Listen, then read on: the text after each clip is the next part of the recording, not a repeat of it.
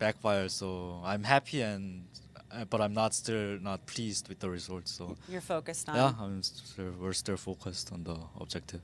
What did you learn after facing them in Manila that helped you prepare to face them here at TI?